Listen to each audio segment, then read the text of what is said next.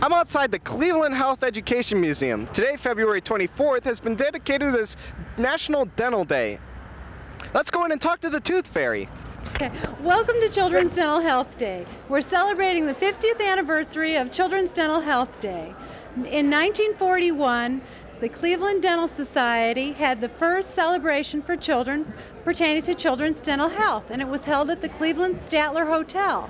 In 1941, President Truman signed a proclamation claiming that this was National Children's Dental Health Month, the month of February. So due to Cleveland starting Children's Dental Health Day, we have come up with in 1991, National Children's Dental Health Day. It became a national program in 1941. So we're really pleased to have everyone here come celebrate with us. The Cleveland Dental Hygienist Association is doing free dental screenings for all the participants.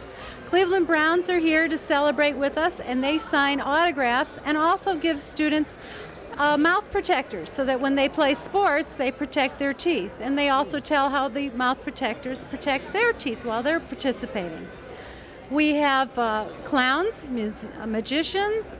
We have Cleveland Dental Society members here to speak to people on dental sealants. Dental sealants are very important to children because they help protect their teeth when they're growing up. So they don't need to have fillings to protect their teeth.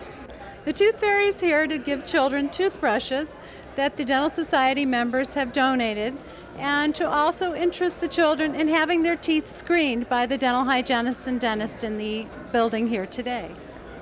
How many children are you expecting here at the Children's Dental Health Day?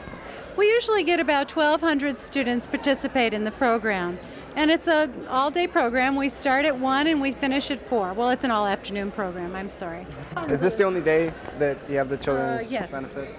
Well, there are several programs going on in the city at this time. As I said, February is Children's Dental Health Month, and there are other facilities in the Cleveland area that have dental care for children. There's the Newton D. Baker program. There's 3 clinics there. There's also Metropolitan General Hospital, which has a clinic that also deals with children. Case Western Reserve has a pediatric dentistry department that deals with children. So we're all trying to work as hard as we can to see children in the city that need our help. Okay, what else is happening here today?